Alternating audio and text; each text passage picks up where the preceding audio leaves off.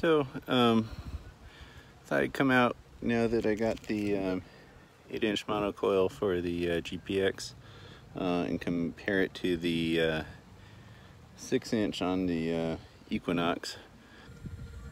So there's the 6-inch on the Equinox and the 8-inch on the 8-inch mono, the GPX, and try to see if I could get any better sensitivity with that one and kind of compare it to how it does with the Equinox.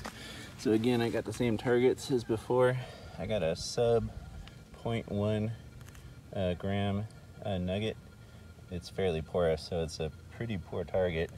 And then I have my 0.1 gram nugget, which usually rings up pretty good. And again, I got my my hot rock, my piece of iron nickel meteorite, piece of magnetite, and one other hot rock that usually rings up pretty good. So again, let's try it out with the smallest of the gold nuggets. And you see I can ring it pretty good with the Equinox up to about 2 or 3 inches away, but it's ringing into negative. So that might be a tough call to dig on, but it rings it real well. And of course, just about everything else. There's the 0.1 gram. Here's my hot rock, nickel iron meteorite. That goes crazy. Yeah, the hot rock's also pretty consistently negative though.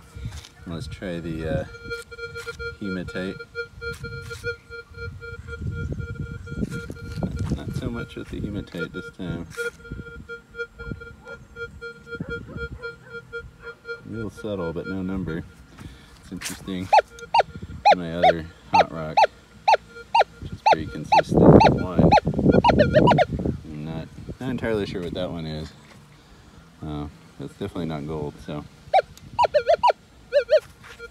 But again, it's pretty impressive. I can hit the sub 0.1 gram. I don't know how many grains that is with that 6-inch coil. Again, I'm in gold mode.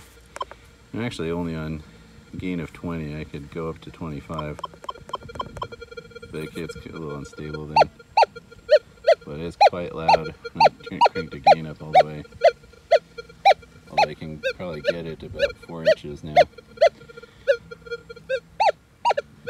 And let's try the hematite again. Now I'm hitting the hematite.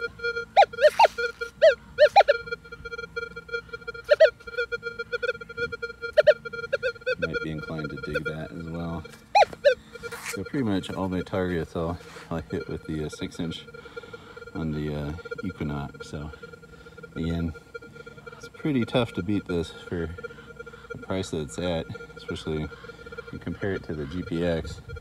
You'll kind of see again what the differences are, but I'm gonna go turn that one on. So now I got the GPX F5000 going. I got it in fine gold timing, although it doesn't seem to make too much of a difference. And I already did the tuning. I set the gain all the way up to 20 and set the other settings about as sensitive as I could get. And again, this isn't a really high noise area, so and the iron reject's off and the tracking is off. I'm going to start out with the 0.1 gram nugget here. It's pretty nice and loud.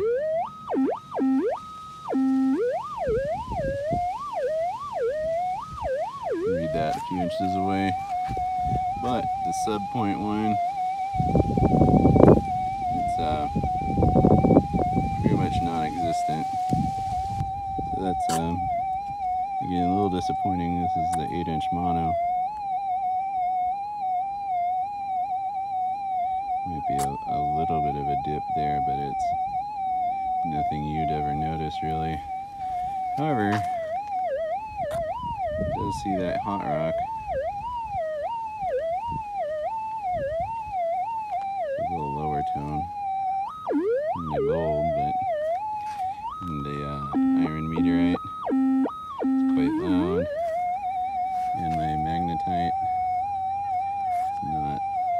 picking that up. And my other hot rock that made the Equinox go crazy. Hear it a little bit if I get real close. For the most part, that's kind of rejected. So I think in general, that's kind of the compromise you're going to get between the PIs and the LFs.